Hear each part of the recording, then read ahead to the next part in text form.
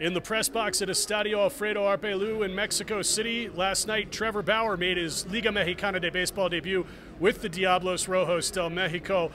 Bauer pitched in Yokohama with the Bay Stars in Nippon Professional Baseball last year, came back to North America and threw 3.2 innings last night in the Diablos Rojos 8-5 win against the Tigres de Quintana Roo.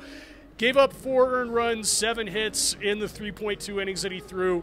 After the game, he told me that he was having trouble adjusting to the altitude. As you may know, the ballpark here is 7,300 feet above sea level, so really low air pressure. The ball will not break nearly as much when a pitcher throws a curveball, a slider, a cutter, a breaking pitch. So he said he's got some adjustment to do from that.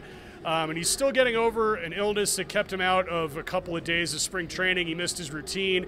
This afternoon, Lorenzo Bundy, the manager of the Diablos Rojos, told me that Trevor's a guy that thrives on routine. He needs to do the work every day. He didn't get to do that while he was sick during spring training, missed a couple of days of workouts, missed a couple of potential appearances. So he's still trying to get back. His next appearance is going to be on Sunday. It'll be the second appearance of Bauer's in the regular season for the Diablos Rojos. He's on a 5-game contract with an out clause should he get signed by a major league club. In Mexico City for the World Baseball Network, I'm Leif Skodnick. The illness, I think, affected him a little bit. Velocity was a couple ticks low. The Yankee game, he was hitting 98. And last night he had a couple of sixes, 96s and things like that. But I think Trevor is such a routine, regimented type guy, and not being able to do the things that he normally does in between starts and preparing and this and that.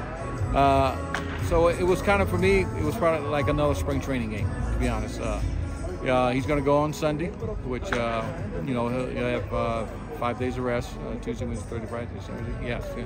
So he'll be fine, ready to go on Sunday. I asked him how he felt today. He said just a normal little bit of soreness that you have the day after he starts a game and stuff like that. So I think we'll see a lot better version of Trevor on Sunday.